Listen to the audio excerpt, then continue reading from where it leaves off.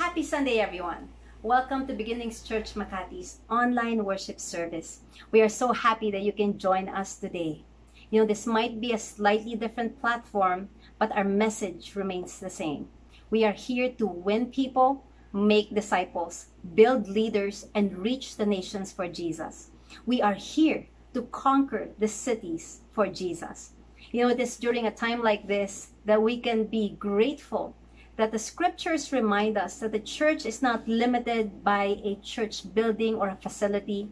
You know, we are not even limited by our geographic location, but the church is the people of God all over this country and all around the world that are living lives that bring glory and honor to His name. Jesus reminds us in Matthew chapter 18, verse 20, that where two or three gather together in His name, He is there in their midst. So we encourage you, gather your family members, post this on your social media site so that, the people in your news feed might be able to get connected to God's message, God's word for them today. Everybody needs Jesus, especially at a time like this. Let's prepare our hearts, to make a joyful noise unto the Lord this beautiful Sunday morning. Let's praise and worship His name, being reminded of who He is, that He is still on the throne, that He is sovereign, and He is in control. And after that, let's also prepare our hearts to hear the message of God from our senior pastor, Pastor Dennis Hepner. So, let's praise and worship the Lord together. God bless you. Hello. Thank you for joining us today. And you know what? Every day is a good day to praise the Lord. Amen? So if you're ready, here we go.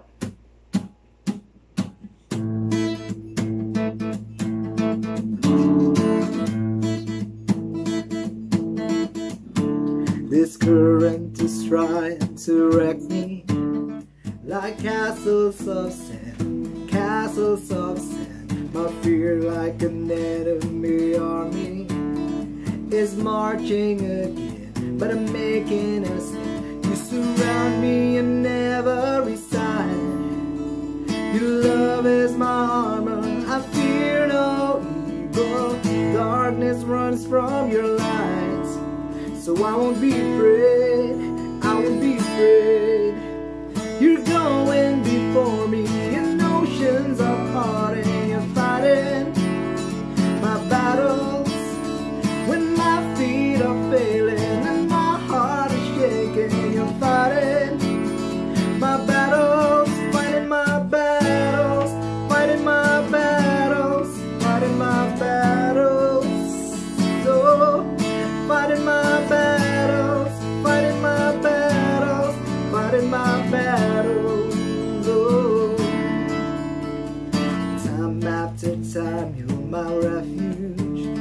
You heal every scar, you're God in my heart. Your promise, the hope that I cling to. My rescue, my friend, you come rushing in. You surround me on every side. Your love is my armor, I fear no evil. Darkness runs from your lights, so I won't be afraid, I won't be afraid. You're going before me in oceans of heart, and you're fighting my battles, yeah. When my feet are failing and my heart is shaking, you're fighting my battles, oh. You're going before me in oceans of heart, and you're fighting my battles, yeah. When my feet are failing and my heart is shaking, my battles, fighting my battles, fighting my battles, fighting my battles, oh, fighting my battles, fighting my battles, fighting my battles, oh. In my weakness you are strong, every trouble you have overcome. In my weakness you are strong. Come on, sing it out. Every trouble you have overcome. In my weakness you are strong. Every trouble you have overcome. In my weakness you are strong. every trouble you have overcome. In my weakness you are strong. Every trouble you have overcome, you have overcome. You're going before me, and oceans are parting. You're fighting my battles when my feet are failing and my heart is shaking. You're fighting my battles. You're going before me, and oceans are parting. You're fighting, oh, battles when my feet are failing and my heart is shaking. You're fighting, oh, my battles, fighting my battles, fighting my battles, fighting my battles, fighting my battles, fighting my battles, fighting my battles. Oh, you're fighting my battles, fighting my battles, fighting my battles. Oh Lord, fighting my battles, fighting my battles, fighting my battles.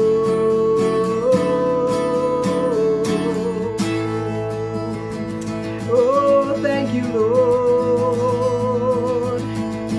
We give you praise. For the battle is the Lord's, for the battle is the Lord's. Therefore we will trust you, God. We will trust you, Lord. Thank you, Jesus.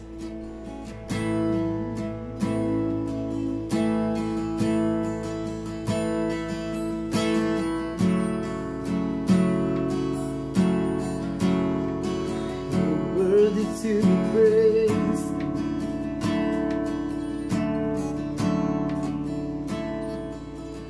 The splendor of the King. Oh, the majesty. Let all the earth rejoice. All the earth rejoice. He wraps himself in light, and darkness rise too high, and trembles at his voice, trembles at his voice. How great is our God? Sing with me, how great is our God, and all will see how great is our God.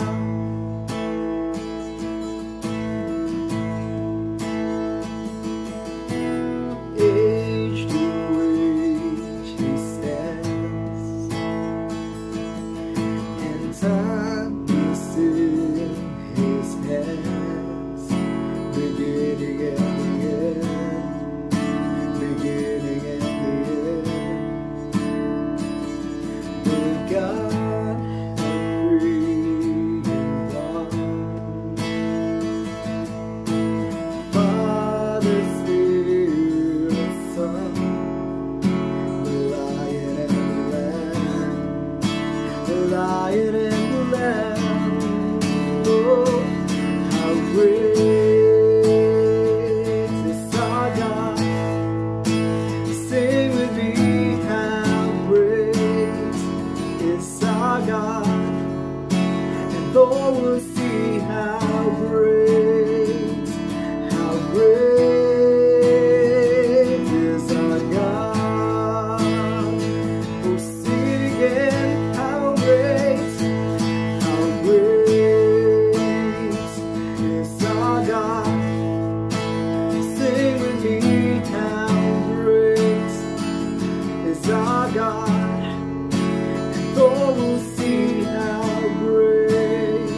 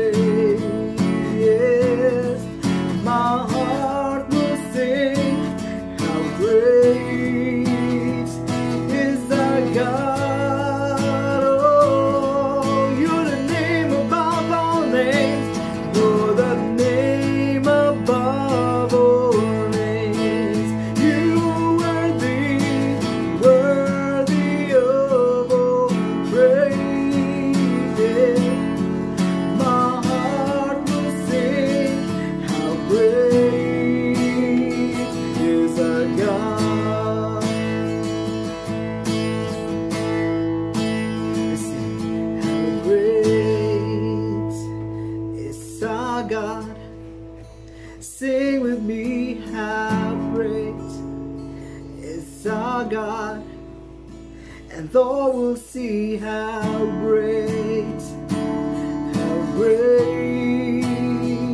is our God. Oh, sing it again. How great is our God. Sing with me, how great is our God. And all will see how great is our God. Oh, give him praise, give him worship and glory and honor today.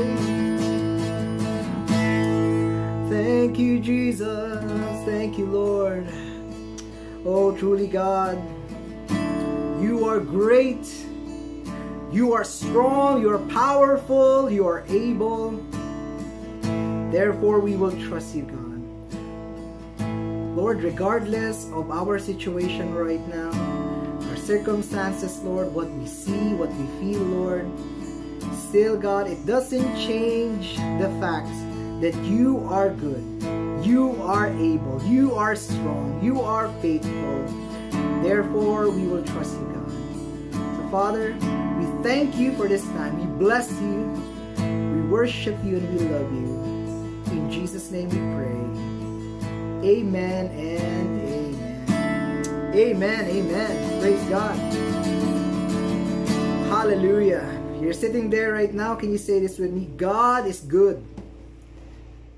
God is faithful. That's because He truly is. So right now, let us prepare our hearts, to receive the Word of God. And God bless you as you listen today. In Jesus' name, amen.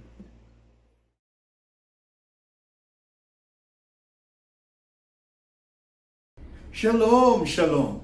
Greetings in the name of the Father, the Son, and the Holy Spirit. Welcome to Beginnings Church online worship service. Ito po yung Taglish edition. Ang current na community quarantine sa Metro Manila keeps us from meeting together doon sa places of worship natin in a physical manner. But because of that, God has opened a very amazing way na ang mga anak niya and others can still worship Him and listen to the Word. Wow!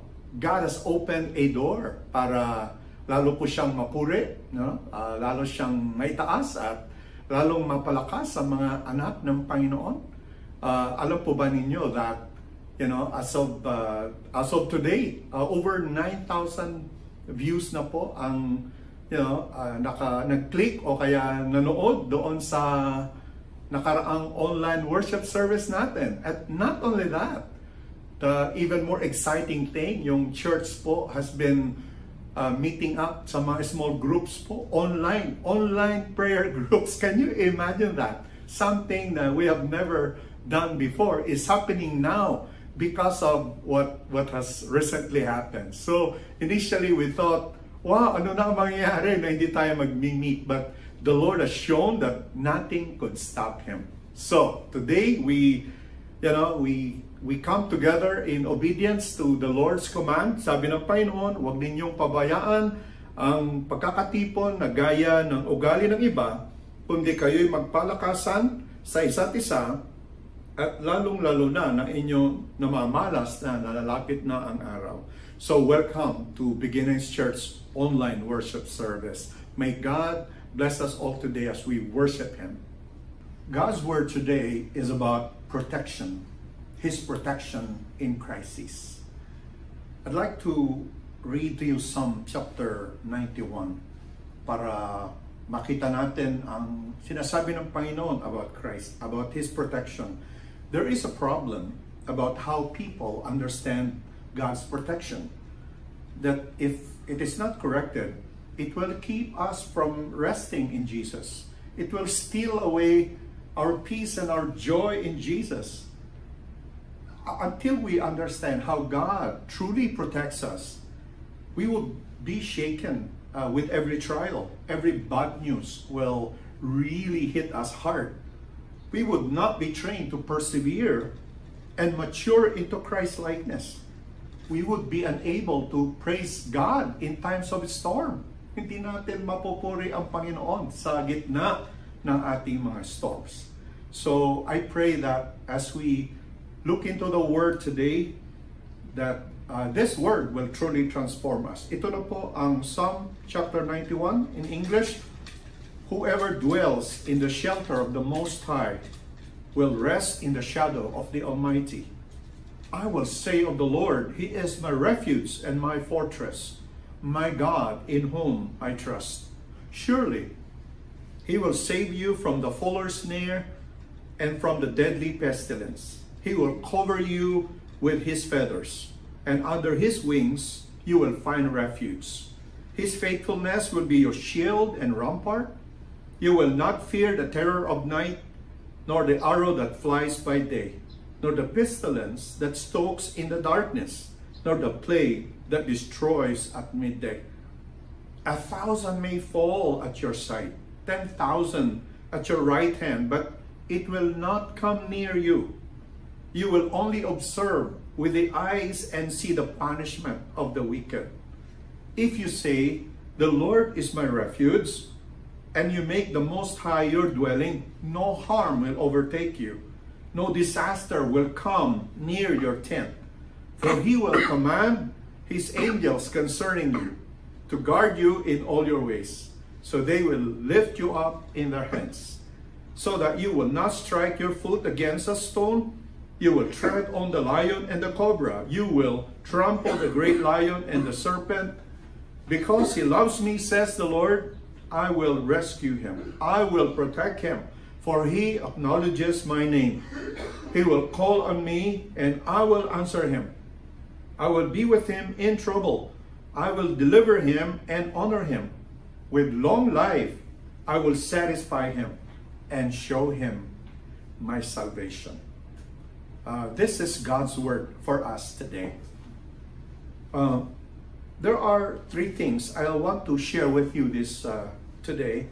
Tatlong bagay po. Ang una, dito sa unang verses, unang 4 na verses of Psalm 91, we see the promises. Merong sinasabi ang Panginoon dito, napakagandang promise ng Panginoon. Yung middle part po ng Psalm 91, this is the place where parang hindi gaanong naintindihan ng mga tao. I think this is where the promise that God has made is being misunderstood. And this is the place where we need the correction. At yung sa dulo po ng Psalm 91 ay pinapakita sa atin kung paano po natin ma-experience yung mga pangako ng Panginoon. So, three things po. Again, the first part is that God is showing us yung incredible na promise niya. Yung second part, it's the promise that needs to be understood. The promise where our eyes, our ears, our hearts need to be opened by the Lord so that we truly understand what is being promised.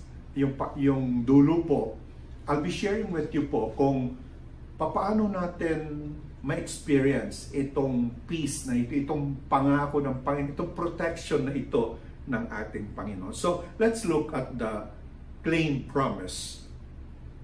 Dito po sa text natin, makikita natin that ang Diyos, He is likened to a shelter. Para daw siyang silungan. He is likened to a shade. You know, everywhere you go, may mga shade, no? Dito sa Philippines, there are shades. Ang shade, you need that, right? You need that. Kapag rainy day, you need a shade. Pagka sunny day, you need a shade. At sana, no, kung may aircon pa yung mga shades na yon, it would be so good. Also, God is likened to a shadow, parang lilim, no? A shade from the sun in a hot, terrible climate. Kapag doon sa lugar na maiinit ang araw, pagka mainit talaga, pumapatay ang araw na yan. And that's why it is so important that this song is talking about God as the protector. And then, doon po sa verse 4, he says, He will cover you with His feathers, and under His wings, you will find refuge. This is an amazing description ng Panginoon, ano? Sabi niya, lulukuban kanya sa lilim ng kanyang malapad na pakpak. I like that. Malapad na pakpak. At sa kalinga niya ay palagi kanyang nakakatiyak. Iingatan niya't ipagsasanggalang pagkat siya'y matapat. Ito po ang daming images about God, and lahat po ng mga images na ito ay para sa protection ng Panginoon. Ito pong larawan ng bird, no, na naka-spread yung kanyang wings. Ito po ay napakagandang picture kung paano pinoprotect ng Diyos ang kanyang mga anak. Yung mother bird po, in-spread niya yung kanyang wings para kapag umuulan, yung mga youngs niya hindi sila nababasa. Pagka mainit, hindi rin sila tinutunaw ng apoy, at saka kapag merong predator, merong kaaway, may kalaban, may magtatangkang dadagit sa kanyang mga chicks, no? Sa kanyang mga anak, the mother hen, the mother bird spreads yung kanyang wings because sinasabi ng bird na ito na you cannot touch my young. Alam mo niyo, sa Bible, God is likened like this in many places. One of the first places na makikita natin ito is in Ruth, no, chapter 2, ng si Boaz. Sinabi niya kay Ruth, nung nalaman niya na si Ruth left yung bayan niya, yung pamilya niya, para sumama kay Ruth, ay kay Naomi, kasi si Naomi matanda na and she wants to care for her, and it appears na itong si Ruth really has embraced the faith, no, the faith ng kanyang mother-in-law, that when Boaz met her, sinabi niya sa kanya, may you be richly rewarded by the Lord, under whose wings you have come to take refuge. Sa mga pakpak ng Panginoon, ikaw ay nagpasa ilalim. Doon sa Psalm 36 verse 7, the same truth is mentioned. Lahat ng tao daw ay sumisilong doon sa kanyang mga pakpak. Psalm 57, in you my soul take refuge. Sabi niya, I will take refuge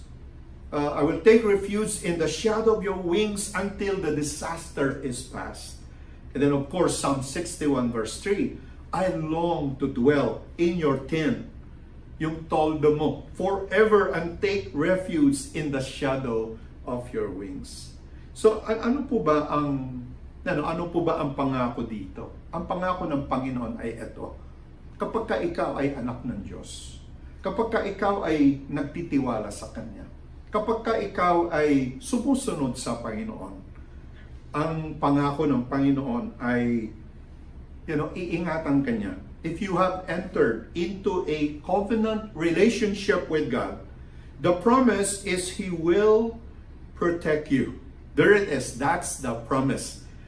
If you trust in God, He will protect you. Secondly po, let's look at the misunderstanding of the promise. Doon po sa gitna, from verses 5 hanggang verses 13, makikita natin yung mga pangako ng Panginoon. And to summarize it, let me just share this. When you read this passage, parang ang pangako ng Panginoon ay, una sa lahat, He will, if you trust in God, you will not experience violence. Pagka nagtiwala ka sa Panginoon, walang masama, walang pahirap, walang violenting mangyayari para sa iyo. You know, yung promise niya na the terror of night, the arrows that flies by day, 1,000 may fall at your side, 10,000 at your right hand, but it will not come near you. Diba? Parang sinasabi niya na, mamatay na lahat. No, maapektuhan na lahat. Tatamaan ng lahat. Pero kung ikaw ay nagtitiwala sa Diyos, never, never. Parang yun yung parang unang pangako ng Panginoon, no? And actually, it's a misunderstanding. Yung sa verse 6, tingnan po yung verse 6. So, una, God seems, no? Parang sinasabi ng Panginoon na kapag ka nagtitiwala ka sa Kanya, hindi ka na magdurusa ng violence mula sa kamay ng iba. Yung sa verse 6, parang you won't experience disease or sickness. Tingnan mo, sabi niya, nor the pestilence that stalks in the darkness, nor the plague that destroys at midday. Doon sa verse 10, no harm will overtake you. No disaster will come near you. No harm, no disaster, no violence, no sickness. And then, tingnan po niyo ito sa verse 12. It even says that you won't stub your toe. Hindi masasaktan ang mga paa mo. Kahit ano pa mangyari, kahit bumagsak ka, hindi ka masasaktan. Can you imagine that? Because ang sinasabi niya, the angels, yung mga workers ng God, or yung power ni God, they will lift you up in their hands so that you will not strike your foot against a stone. And of course, we can include dito yung sinasabi ng marami na kapag ka nagtitiwala ka sa Panginoon, yung COVID-19 will never touch you. The a few days ago, nakita ko po ito, no? There was a beautiful picture of parang si Daniel na inihulog siya doon sa yungib ng mga leon. At yung caption na nakalagay ay, katulad ni Daniel, pagka nagtitiwala ka sa Panginoon, hindi ka tatamaan ng COVID-19. Kaya, totoo kaya ito? Ito ba kaya ay pinangako ng Panginoon? Now, let me give you 3 reasons kung bakit hindi tama po ang pangunawa na ito. Ang una po, nakikita natin sa desperation natin, parang sa kabila ng sinasabi ng salita ng Panginoon from other passages na that child of God may experience pain and suffering and even death. I think a lot of Christians, they want it to work it this way, and the fact na we want it to work it this way, parang I think it's a cause for us to pause for a while and ask ourselves, am I being logical? Am I being balanced in my understanding of the scripture? But the second and even more important reason is there's a long book in the Bible called the book of Job. Remember si Job po? Job was a righteous person. God himself, sinabi niya, this son of mine, I'm so proud of him. He is righteous. And of course, during those times, ang tingin ng mga tao, pagka righteous ka, pagka may faith ka kay God, dapat hindi ka mag-suffer. And that's why, his 3 friends, yung kanyang mga kaibigan, remember the very special friends of Job? They were coming to him and they were telling him, Job, hindi ka maghihirap, hindi ka mawawalan, hindi ka mag-suffer ng sakit kapag yung favor ni God ay nasa iyo. Pagka love ka ni God, hindi ka magsasuffer ng karamdaman. So, but Job insisted, no, I haven't done anything wrong. I mean, show me. Maglabas kayo ng prueba na ako ay nagkasala sa Panginoon.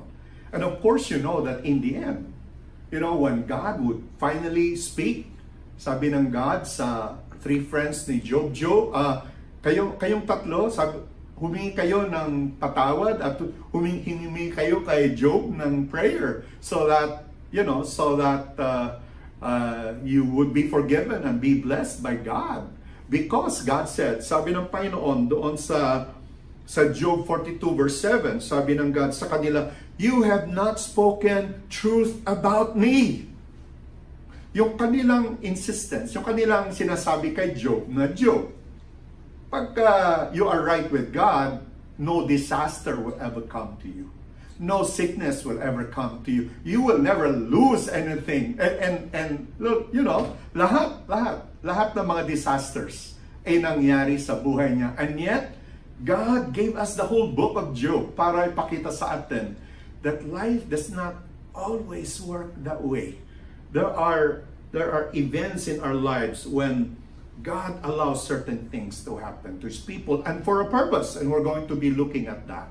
And I think there's another passage that I want to point out to you, or another reason, and that is, ito po, Satan wants you to interpret Psalm 91 that way.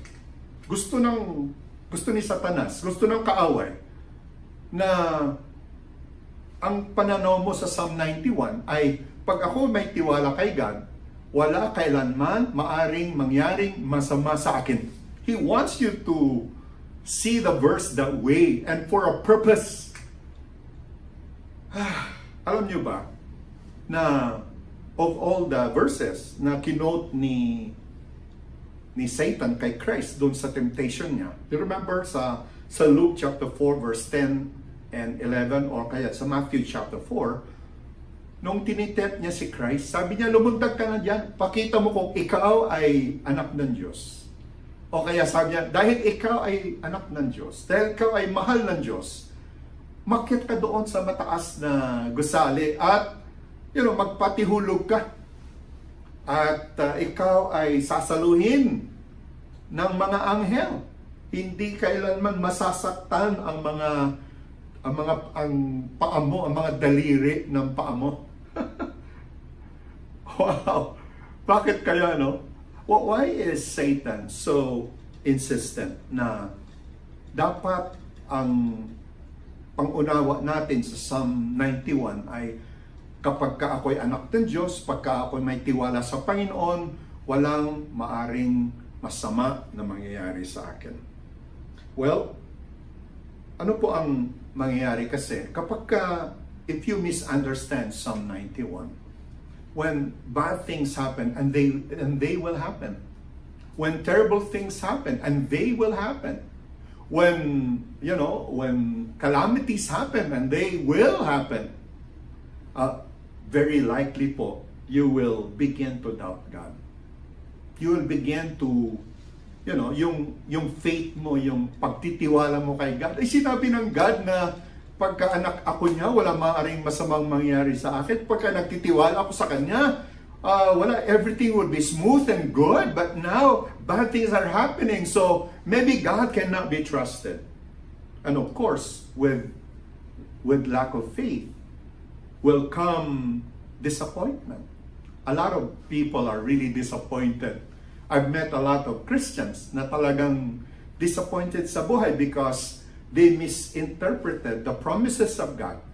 They misunderstood what God said. And when bad things happen to them, wow, they are really disappointed and they start withdrawing from God. And if you grow older with this kind of theology, still believing yung misunderstood promise, well, you will be one of those who are angry and bitter.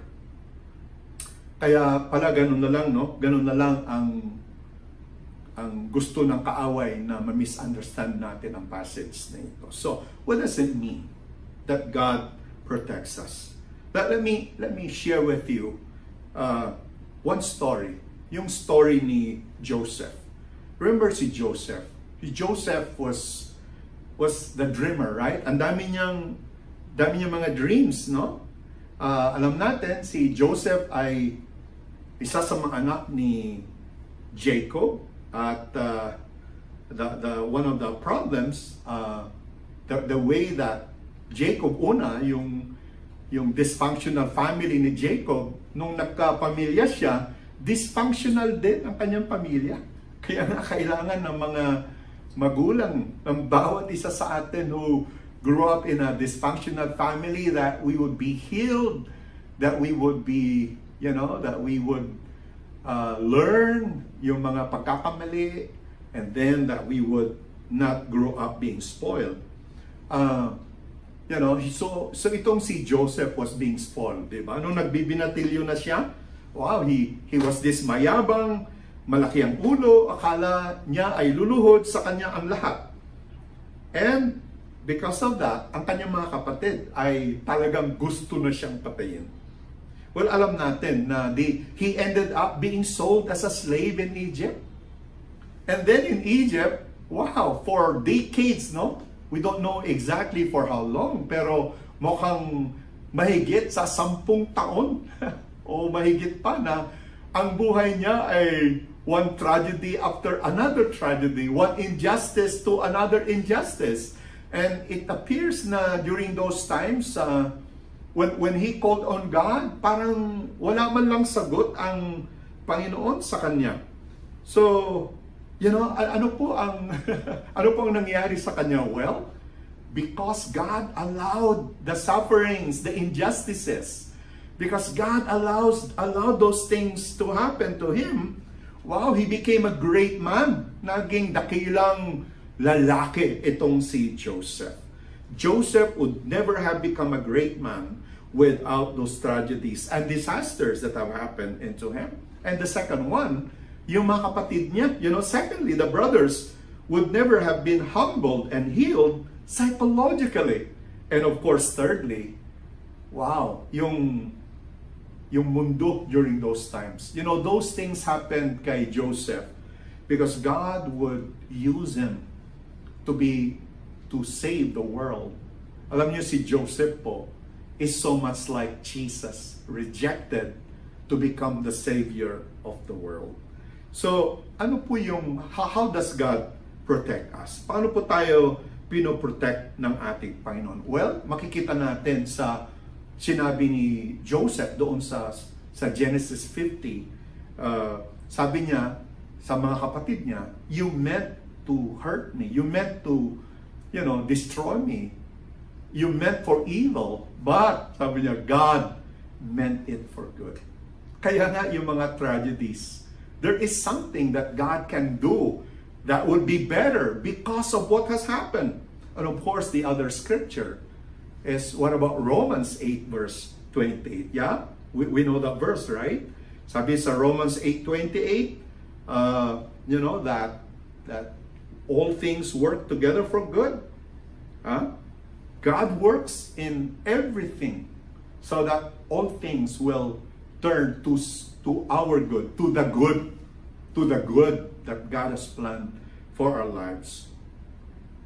So, ito po, talagang ang makikita natin, why disasters, why yung protection ni God is different, He allows tragedies, He allows pain, He allows suffering, because God wants to bring out the best in us. Another scripture, and this, for me, this is the most important scripture that helps us to understand correctly yung pangako ng Psalm 91. And that verse is Luke 21, verse 16 to 18. Sabi ni Jesus po dito sa verse na ito, let me read to you sa Tagalog, Luke chapter 21. Sabi po dito, tinan po niyo, verse 16, ipagkakanulo kayo ng inyong mga magulang, mga kapatid, mga kamag-anak, at mga kaibigan, at ipapapatay nila ang ilan sa inyo. Look at that. Jesus himself was talking to his disciples. He was telling them, you will be betrayed. By your parents, by sa mga kapatid ninyo, by your relatives, and by your friends. And then some of you would be killed. And then verse 17, kapupuotan kayo ng lahat dahil sa pagsunod sa akin. Ngunit hindi kayo malalagasan kahit isang hibla ng buhok. Can you imagine that? At ito po, the best part, verse 19, sa inyong pagtitiis ay maliligtas ang inyong buhay. Now, please, ang verse na ito, hindi niya tinuturo sa atin na kapag ka magtiis ka, maliligtas ka. Alam po natin, we are not saved by pagtitiis. Tayo po ay naligtas sa pamamagitan ng biyaya ng ating Panginoong Yesus. Ang tinatalakay po dito ay yung miraculous power of persecutions, of difficulties, of hardships, of the problems and the troubles that God allows us to go through. Kasi alam po ninyo, when problems come, one of the things that it does to us, they do to us, they help us sift through life. At nakikita natin yung mahalaga at yung hindi mahalaga. Yung mga bagay we can live with and the things we can live without. Kaya nga, kapag may sakit ka, mamamatay ka, you know, I mean, if you need to sell your house, you would sell your house. If you need to give up everything for the sake of, you know, of being treated, you will do that because life is so important. And in the same manner po, ang sinasabi ng Panginoon dito, that the reason why God allows tragedies, COVID-19 to happen, things like this to happen is because God wants us to realize na siya at siya lang ang ating yaman. Na siya at siya lang ang ating pag-asa. Na siya at siya lang ang ating buhay. Kaya nga po kailangang maalis. Minsan po, masyado nating pinapahalagahan ang maraming bagay. Kaya tayo po ay nawawala sa paglilingkod sa Panginoon. So, let me close today by sharing with you paano po natin ma-experience ang pangako na ito ng Panginoon. You know, dito po sa verse na ito, look at verse 15. Verse 15, this is the most important verse dito. In verse 15, nakikita natin how we enter into the promise. Sabi niya sa verse 15, I will be with him in trouble. I will be with him in trouble. Look at that. Well, napansin niyo ba? God says, sasamahan ko siya doon sa trouble. Wow, hindi niya sinabi na, you know, ililigtas ko siya doon sa trouble. Na I will make sure he's exempted from the trouble. God is saying something different here. Kasi, you know, parang pagka, if you look at this verse, then kapag ang pangako ni Lord ay i-exempt kita sa trouble, and then here in verse 15, God is saying, I will be with you in trouble, then, wow, then it's something, it's different, right? Parang ang sinasabi ng Panginoon dito ay, sasamahan kita sa panahon ng inyong paghihirap. Now, what does that mean? Now, I think it means more than yung presence ni God. Because we know from Scripture na ang pagparito ng Panginoon ay mas sigit pa kaysa pagsama niya sa atin. Alam natin ang doctrine of the Incarnation, yung panahon ng Pasko, na ang Diyos ay nagtatawang tao at pumunta siya dito. Nagbagong anyo siya para samahan niya tayo sa ating mga paghihirap. So, that's the first thing we need to understand, na kapag tayo po ay naghihirap, kapag may mga problema tayong hinaharap, the first comforting thing na sa atin ay, oh, mahirap tong aking hinaharap, pero mas mahirap pa pinagdaanan ng aking Panginoong Yesus. At kung nagawa niya ito, akin ding magagawa ito sa pamamagitan ng aking Panginoon. But the second one, so the first one is through the incarnation, but then the second one is through substitution. Remember kanina po, God likened himself sa isang bird na, you know, naka-spread yung kanyang wings. It's the picture of a mother hen mother bird, an eagle mother or a mother hen, na yung mga anak niya ay nasa ilalim niya. So, how does the mother hen protect yung kanyang mga chicks from the rain? Well, alam natin, the mother hen gets wet. How does the mother hen protect the chicks from the sun? Well, we know that he takes the heat so that yung kanyang mga anak makakaroon ng silong. But how does the mother hen takes on the predator? Well, he could try to fight the predator, but if the predator is much powerful and stronger kaysa sa kanya, then the mother hen protects the young by being eaten by the predator. Alam po ninyo, that is what Jesus has done for us. Nakita ng Panginoon ang ating rebellion, nakita niya ang ating makasalanan, nakita niya ang ating mga pagkukulang. And yet, God decided, sabi ng Panginoon, kahit ganon sila, kahit mahihina sila, kahit hindi sila, kahit mga suwail sila, kahit sila ay hindi maaasahan, I'm going to go down and I'm going to become like them, become a human person, then I'm going to substitute for them. And that's why on the cross, Jesus took your place and mine so that He can give us life. You know, we need to go back to understanding what is this protection. Why does God allow disasters? Well, as we said, because it is only as we put our trust in the Lord when disasters come. When we say, Lord, no matter what happens, I will trust you. That we begin to unload, we begin to be cleaned, we begin to be able to throw away the non-essentials, because God wants that we value Him, that we understand, that we trust Him, that we love Him above everything else. And that's why po, mga minamahal, Jesus has come in order to show this to us. I pray that this message will bless you. I pray that God would touch your heart. I pray that we will look at what's happening around us with a different perspective. Let us pray po. Panginoon, salamat po sa pagkakataon na binigay niyo sa amin para kami ay makinig ng iyong salita. Lord, I pray today that you would help us, Lord, to look at the things happening around us, Lord, with a different perspective, to understand that you have come. You have entered our troubles. You have come, you have substituted for us.